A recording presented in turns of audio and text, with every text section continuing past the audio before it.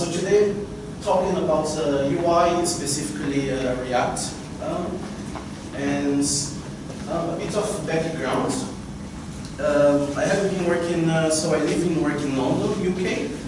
I have been contracting, freelancing for the past almost 4 years. Most startups I really like the ones that are starting, that are trying to raise the first round of funding.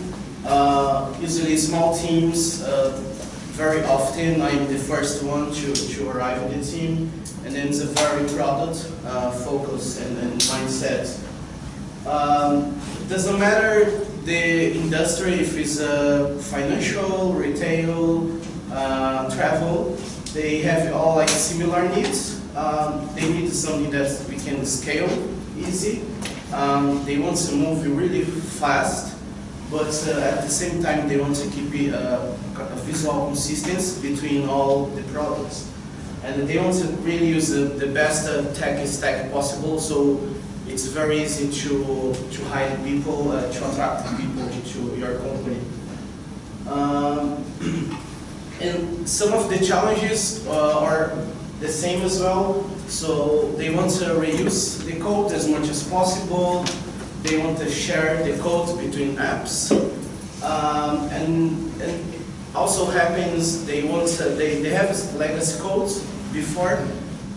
So which means different, for example, bundled systems, or even like using like SaaS or less.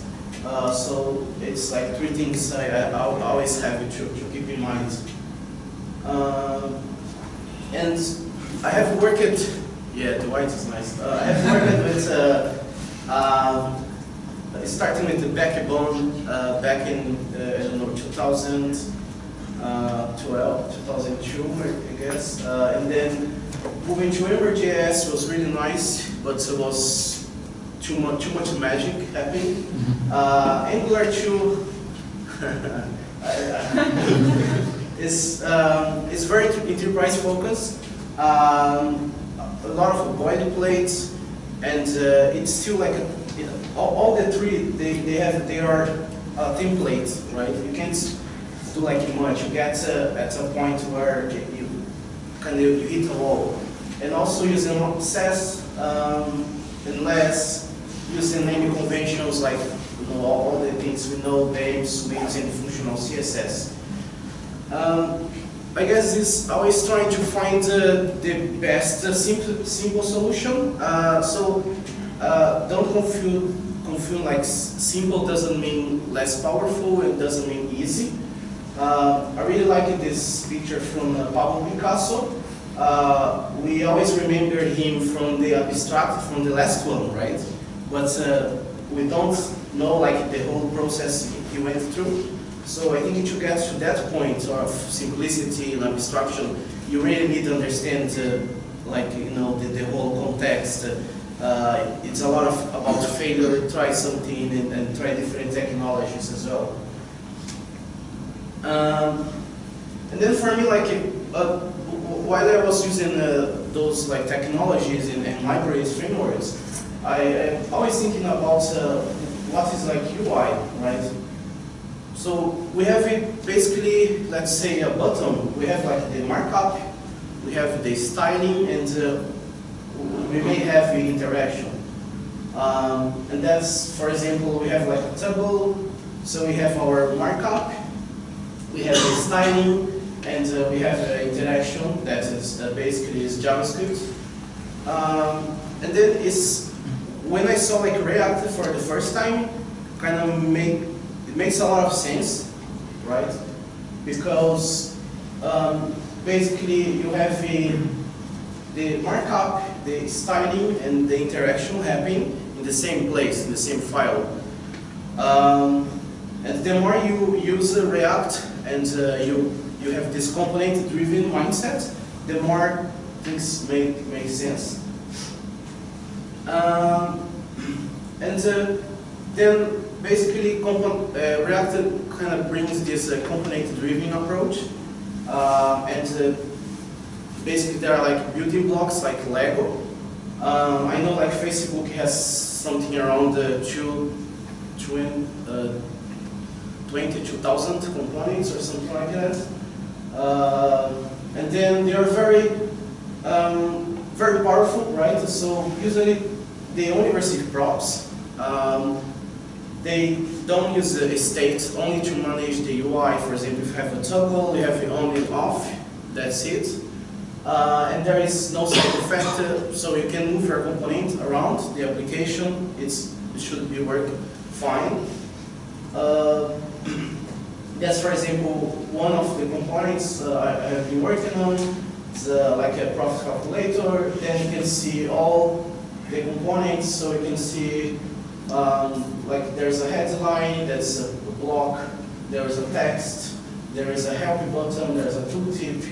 Then you can, like put all together, and that's very nice and fast approach. And again, it's only receiving props and then send them back whatever you want. So in this case, every time you change the slide, then I send it back the value of the amount. But that's it. So you can publish this component in a private repo and it should work fine. So it's a very nice way to work. And then understanding the needs of the companies I have been working on. One of the first approach and strategy I try to sell to the stakeholders is, okay, let's create a React UI model that is going to power all the apps, right? You can call components library, pattern library, or doesn't really matter. So that's basically the idea. You have the React UI like in the bottom, and then whatever you build up in the top. So let's say the website, the static blog, CRM, KPI, dashboard, whatever you build in top, they're all going to use this model, this library. And CSS, right, is every time I start to talk about CSS, things get really hot, in the room, because there's a very different opinions, very different tastes. Some people like CSS, some people don't like CSS models. A lot of people hate inline styles. Some people don't like template literals. Some people don't like to write styles in JavaScript objects, right? And I like this tweet from James Kyle. The whole thread is really good, but it's basically saying the problem starts to understand that there is a very different products and ways to use CSS, and then we need to understand, okay, what kind of product, what kind of problem are we trying to solve, and then we can start having this discussion which approach or methodology is the best. And then that's basically people like from the CSS community, that's the more like internal CSS, they're going to say like, oh, JavaScript developers, they don't know CSS.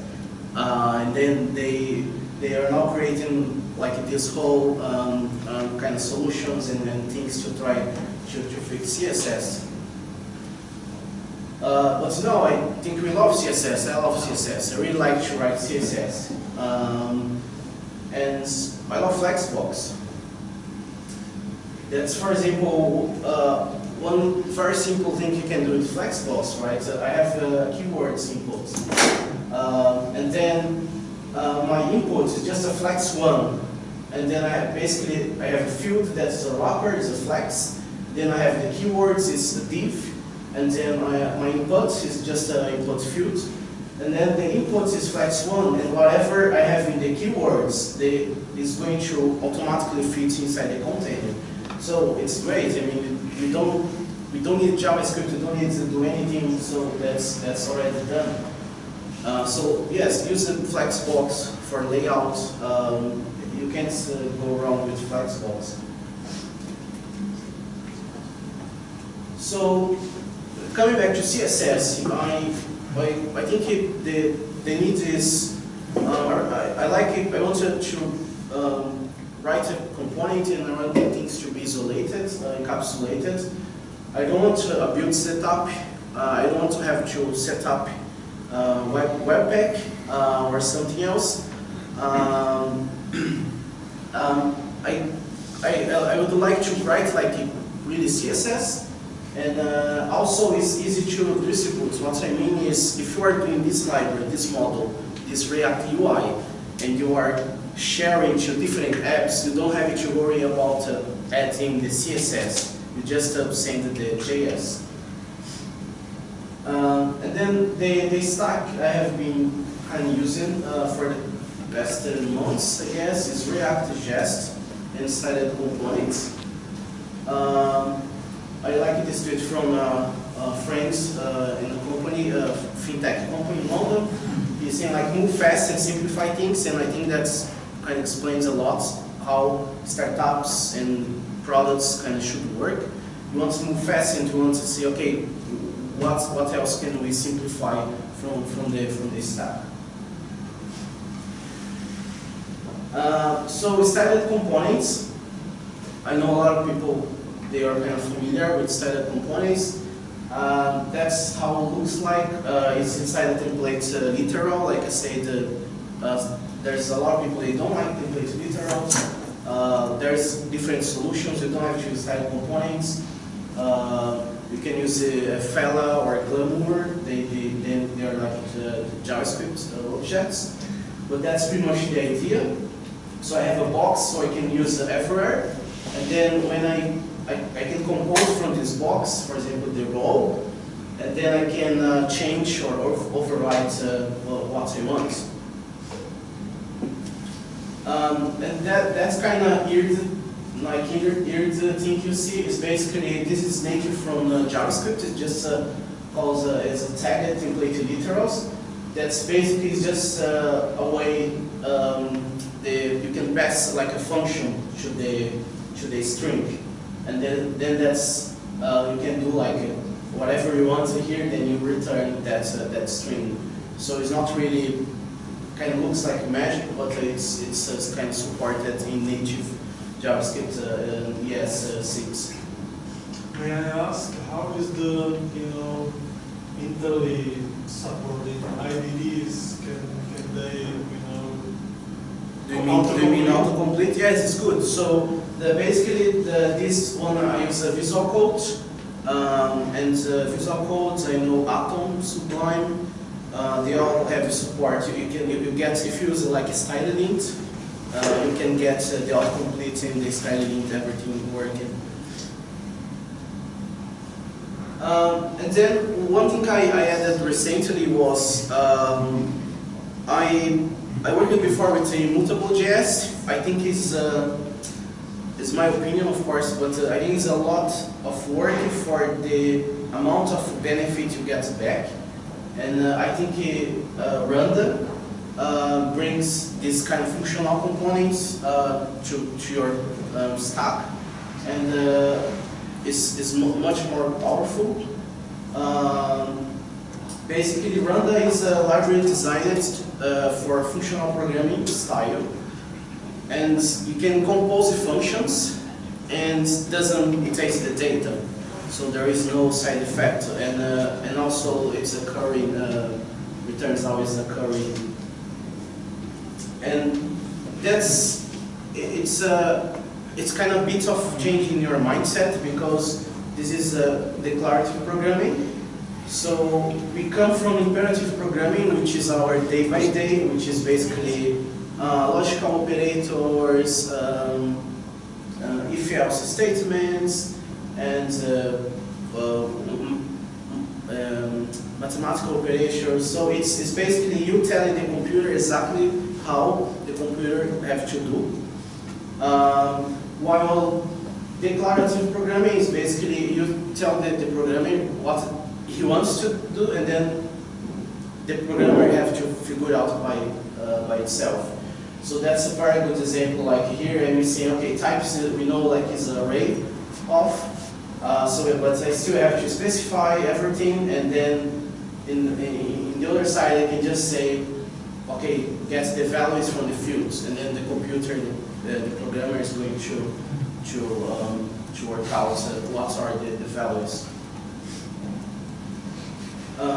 So this kind of declarative thinking, for example, if you are building, even like if else statements or like a simple like switch case, you can basically kind of convert that to declarative and use functional programming.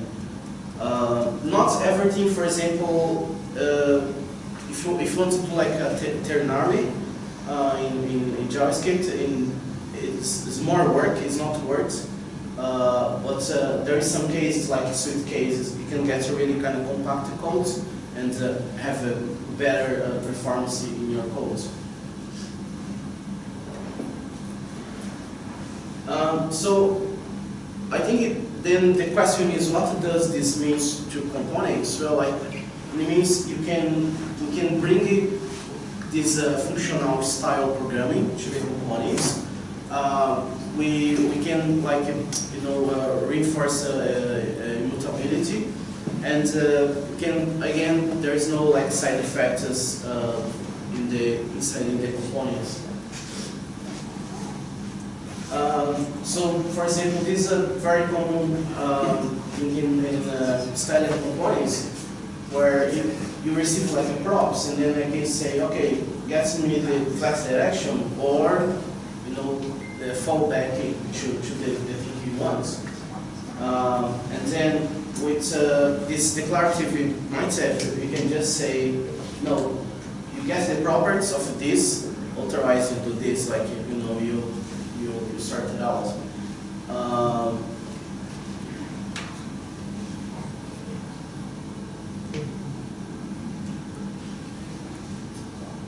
And then goes back to animation. I usually keep this out because I think animation itself is a subject for one talk alone. But I wanted to add something. I think you can do very powerful things with keep things simple with CSS keyframes, right? Here I have just like kind of goosey, they call it goosey effect. That's basically keyframes. And then styled components give you these keyframes. That's basically like CSS, you do whatever you want to here. And then you say animation, that's the animation name. Again, it's just CSS, so you can do like a lot of powerful stuff with animation. I used it in the past, like things like reactive motion. I think it's for the most kind of things we need daily. It just feels like too much. And also, I think you need to think about when you are hiring people, hiring developers. The more complexity you add to the app, the more hard it's going to be to onboard new developers.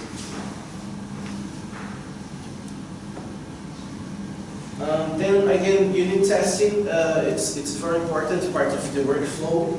I have been using Jest lately, and it's really good now. I know they just had a kind of bad legacy because it was pretty much abandoned in Facebook, and then they did like a great job with kind of rewriting the library. And there's this snapshot that's very cool, that kind of generates exactly the output, the HTML output.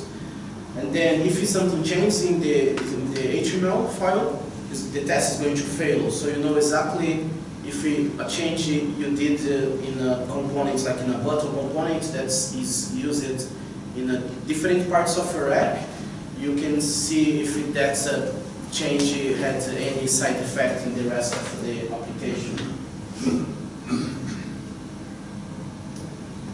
So the testing part, sometimes when I starting a job, a new project, we do a trade-off, right? Because they want to get MVP as quick as possible. So usually, sometimes I start without tests. but I'm making sure the QA workflow is really tight, so I have like 2 or 3 people doing the code review, like checking. Still, there's things like only testing, unit tests are going to catch. But then, while we grow, we hire someone, then we started to add tests to the old components, and then from the new components, we always, okay, now any new feature, any new component must have a unit test.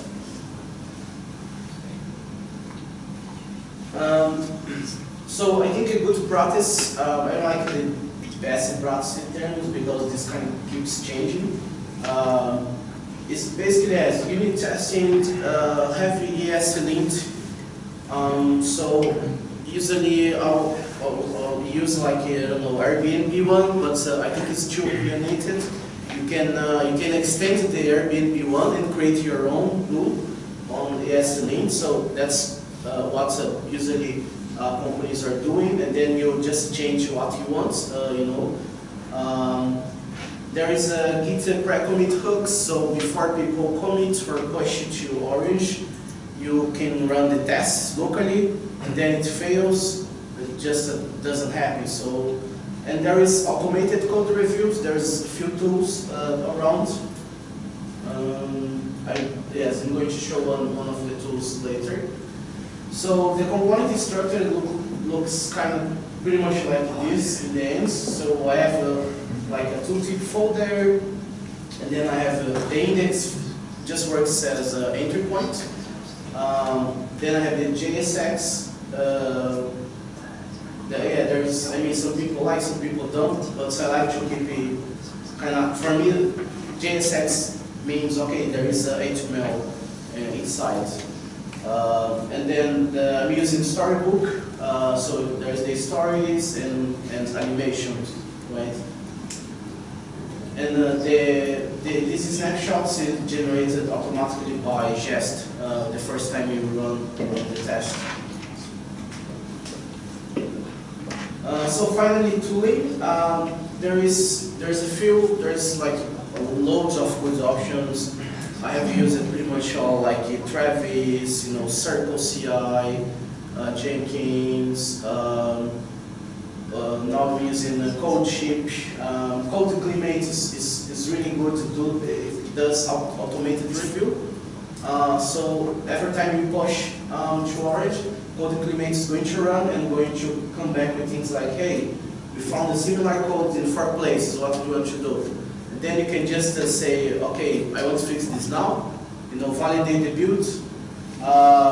And then you can keep, you know, kind of a track of this, and always generates a very nice report about code coverage, duplications in the end of the week. So it's a very nice tool. So wrap up. This is not specifically for technology, but I think it kind of applies to technology. Jason Friedis is one of the founders of Basecamp. So everything those guys write, 37 signals is very good. So basically saying, too many people they find in that place is stuck or discussing which technology is best. I think there is no way.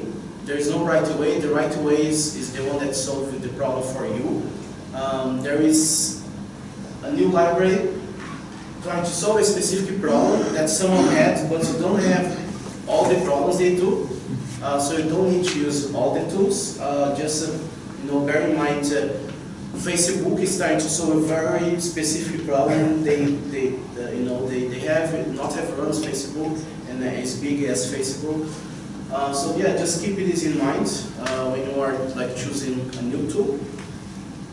And also always make this question like, what are the trade-offs we can do today in order to deliver tomorrow? And then of course we're going to come back to this and make sure we tick all the boxes. And this for me is very important. Like keeping the DX is developer experience is. I'm not sure who created this. I think I really like it. I hear it the first time a few years back at like React Europe. Sorry, not React conference in US. But anyway, it's, you know, you want to make sure that people go to work and whatever they're working. I work mostly remote now. But you know, you want people to really enjoy, and that's very important. If you're going to add a new tool that is going to make your team not very happy, don't do it. You know, and yeah, that's all.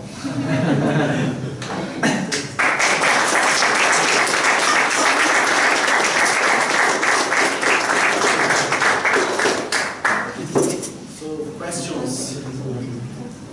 Anyone? You know, with that animation example, yes. I am using React Motion, and now there is in Frontier tools really awesome animation debugger, and React Motion is not compatible. This keyframe thing in style components. Of course, yeah, of course not the same, because React Motion or whatever, if you want to do like animation, use a Spring.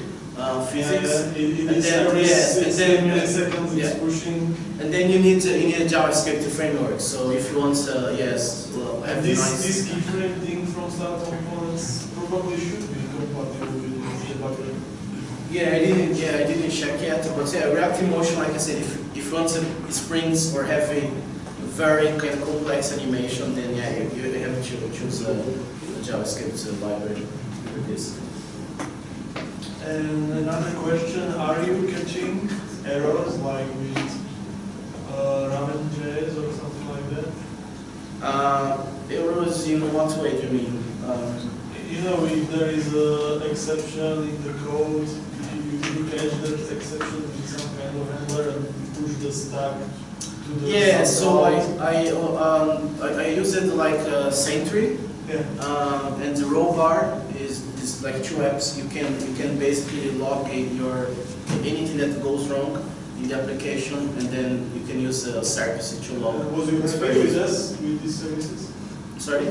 Was you happy with these services? Yeah, yes, definitely. Sentry is very good. Sentry is they did the very specific for React. It works really well with React, and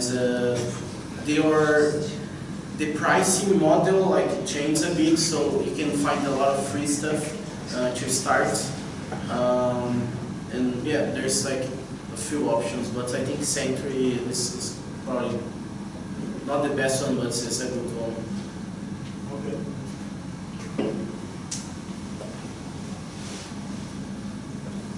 Yes? You said that the Lambda.js, it's kind of offering good features and it's like easy to use. Yes. So comparing to Immutable.js, like how much easier is that? I think the hard thinking is the declarative programming thinking, you know, mindset, because we are used it more with the imperative programming, and that's the hard thing for me, is get your head around thinking about functions and not imperative code. And the documentation, the website's really amazing, it's really good. There's a lot of resources as well, like around the thinking, about Randa. There is like a Randa with React or even like Redux. So yeah, have a look at the website. It's randajs.org. But the difficulty, I think, is like it's mindset really. It's kind of changing the way we think about. Okay. And have you ever compared the size of library compared to Immutable? Size? Sorry, can you repeat the question? Have you ever compared the size of this library to Immutable? If it's bigger or no, it's probably no. I didn't compare. I have the feeling that it's probably smaller than Randa.js than Immutable. Yeah. So I haven't checked it. So you've introduced Randa.js for functional programming. And you showed us, I think there was just one example of the props or like the method, where you basically provide some, that hurts. Okay. So where you provide the default value or the props value, and are there some more examples from Ramdat that you can like introduce into the style components, or? Yeah, that's proper. Prop or is one. There is only prop that you can use. Any time you need to kind of write a function inside, then you can move that outside the true. Basically, what I'm asking is that this prop on method or function I can write myself. I don't need Ramdat. Yes, the thing about Ramdat is, like I said, you can, for example, this is another example where you can compose like functions, right? So if you want a properties, if you want to only get the property and fall back to one thing, okay. But let's say if you want to get the property that is equal to something else, and then fall back to the full value, then it's where Ramdat is very powerful, because you can do like things. So each one of these, like like counts and equals, always they're all like functions. And then, for example, that's here as well. So basically, I'm composing, I'm joining all objects with and. Then I'm doing a map, getting the uppercase for all unique values that match the key house, and then that's where kind of Ramdat gets really powerful. You can do like a lot of things, and there's like in the website, and there's some crazy example. I think that's probably for me like takes. Yeah, I know, that's why I'm asking, because again, this example I can write in plain JavaScript, I don't need Ramdat for that. Yes, well, it's a good point, but the library is very, they try to use the native JavaScript. Yeah. There's some functions like map. It's faster. They do like faster than there's like benchmarks. They do faster than the native mapper for each. And there is the curry, which is like this, and then you can pass like functions and go crazy. But yeah, you can, of course, you can write your own. But that's it's a nice thing. It's a very good library. There's a few articles, like there's one article that's why Ramdat. So if you want to check it out on the website, then they can like explain better why they built the library.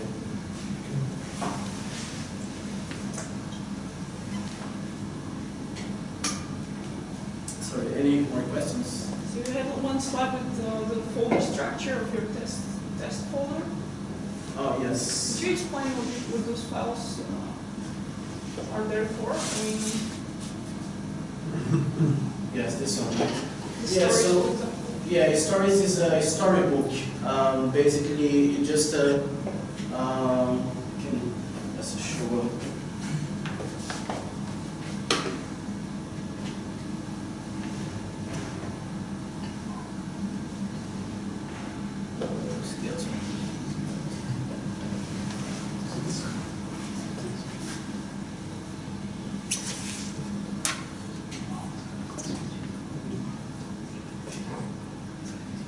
So that's a storybook, and basically you can, they call like stories, but basically you can write different behaviors for your component, and you get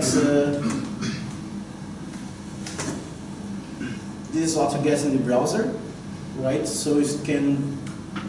Here in the right you have like all my components, and then we have the variations of the components, right? So that's what that dot stories is. It's just then the storybook is going to look for all files with stories and just generate that documentation for you. So it's kind of a style guide for you? Yeah. We don't use like publicly. We use internally. Then because you can't really customize, right? It kind of looks like this. You can't really change the style. Yeah, you can. It could be also public if Airbnb they have Airbnb did this reactive dates, which is basically their component they use on the Airbnb website. So it's the same, just a storybook, and you can interact with the components. You can use the logger as well, so you see what the components send back. And also, if you hit on the question mark here, you see all like the properties of the component. So it's a nice way to catalog your components. Thanks. You're welcome. I have another question regarding the jest. Yes. If I understand correctly, basically you run the test, it kind of get the snapshot for you, generates the snapshot, and then it just compares whether the other run of the test matches the snapshot, right? Yes. And so how do you prevent to generating the false snapshot the first time? That you basically screwed the code and you generated the wrong snapshot? That's a good question. I mean, if you, of course you want to make sure the component is working the first time, but the snapshot is basically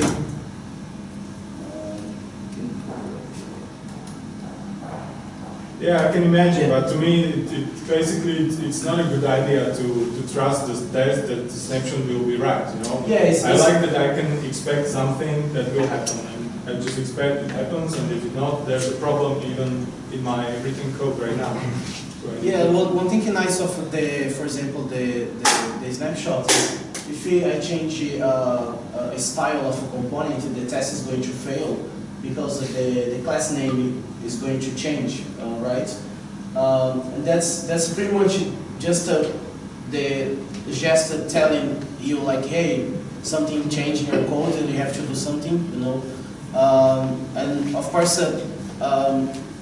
the snapshot is only one part of your unit test coding. It's not kind of the end goal. And I like the snapshot is we give it the final snapshot for the designer and the UX, and then they can check if the code is accessible enough. So quite nice because they are like in the repo. You commit the snapshots to the repo. So every time you do a code review, then we flag the designer and the UX and say, hey guys, can you check the output, you know, if you guys are happy, if there is something you can make more accessible, we can change.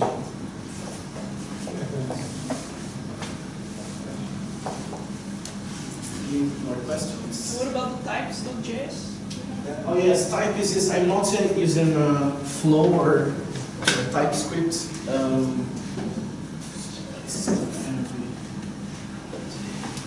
So yeah, that's just look like this. The idea is always use the type. So if you're passing like a button theme, then you want to use the type just basically to get the autocomplete and making sure people don't add a value that is not valid.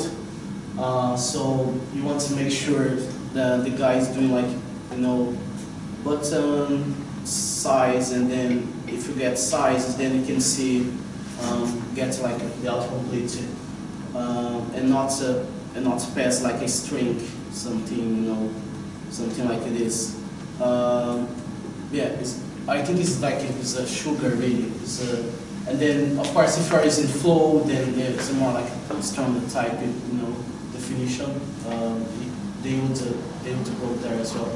Do you have any particular reason for not using Flow or TypeScript? No, not really. I used TypeScript in the past. Using so for me, also the only good thing about Angular was TypeScript, and I want to try TypeScript with React very soon. Flow we want to add to this project, so this project we are hoping like release the first version next month. So the trade-off we did, okay, let's keep Flow out. There is we are using GraphQL as well. We're going to use GraphQL. And I know Flow doesn't play well with GraphQL. But yeah, I think it's better than nothing, to be honest. Have a type definition. So yeah, basically the folder structure is just trying to, even like animations, just trying to break out and make sure the components, the JSX is not like a massive component. That's kind of the downside of styled components. I mean, they tend to get really long, but you can always move out the components. So just trying to create like a structure.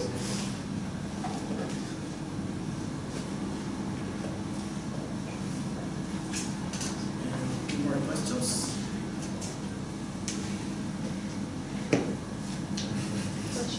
Yes. Can you give me some specific example where just a snapshot testing, where do you use it? What is it good for?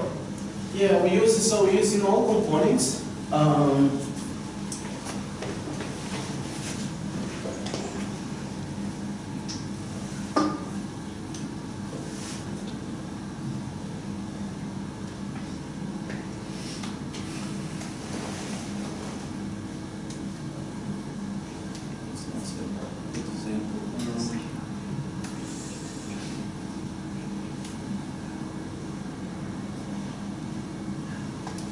Yeah, for example,